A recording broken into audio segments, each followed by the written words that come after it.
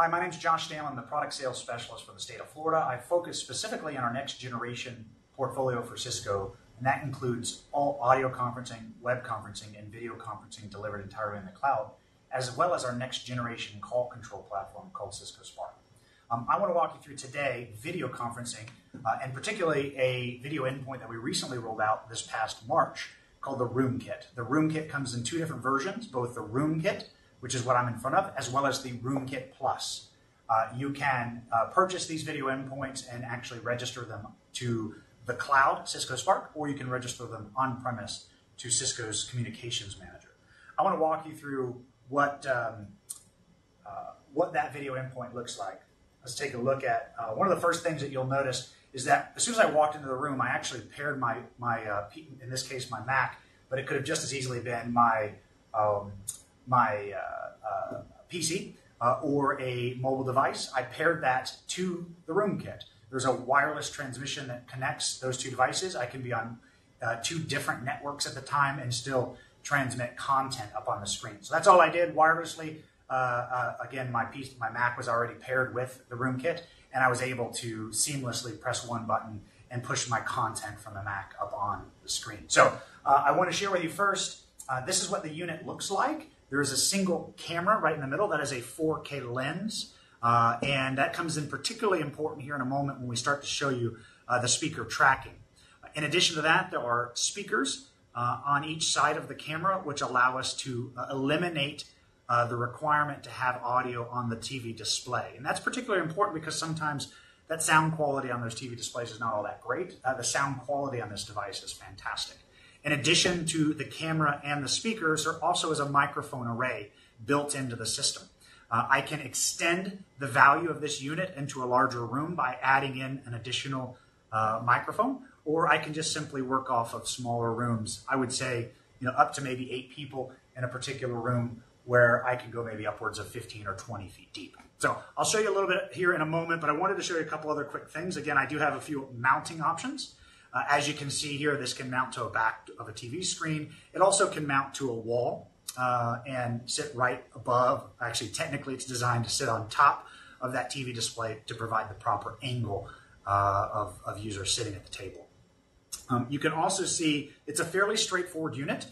It's all in one, so there's no separate codec. The codec, camera, speakers, and the microphone are all built into that one unit that resides right there on top of the TV display.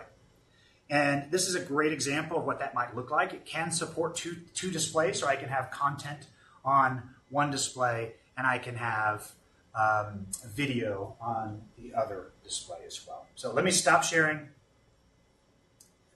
and I will walk you through the process of actually leveraging the speaker track capability. So right now, by default, I have that turned off. I wanted to show you a fixed lens. Obviously, I do have that ability to be able to zoom in or zoom out in order to be able to fix a camera view. But I also have the ability to be able to turn on what's called speaker tracking. When I turn on speaker tracking, you're going to see a couple things that are happening. First of all, I'll take my hands off the controller, and that'll give us the ability now, again, to use intelligence in the system to be able to track two things. It's looking for sound in the room, and then it's also looking for 2 eyes, a nose, and a mouth to ensure that it's a person. It's not some noise random noise coming from the room. So what happened there, when I turned on speaker track, I digested that information that was coming in from the room, used that to determine where within that large display of the entire room that active speaker was located. In my case, I was right in the middle, and essentially what it does is just crop out of that 4K image. It crops out essentially the most important part of the room. I don't want to send the far back corner of the room if I'm sitting right here in front of you.